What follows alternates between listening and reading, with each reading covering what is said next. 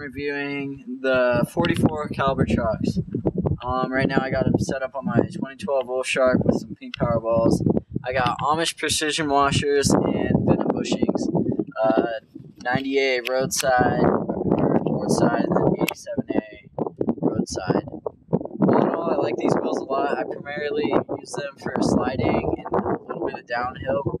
They're really stable. I've never felt uncomfortable. Never got wobbles on them. They're really smooth slide. I don't know if that has to do with the trucks, but compared to my Randalls, I like these a lot more.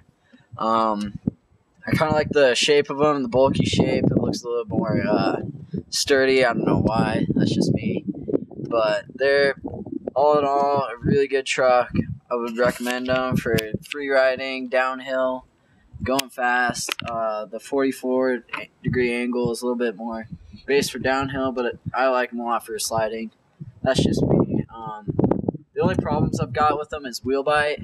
I got them on my Wolf Shark, and I think it's because it makes your wheelbase a little bit smaller, and it rides pretty low, which is also a good thing for me. I like how you ride low, but all in all, I'd recommend the trucks. I just need risers, so it's an easy problem that can be solved.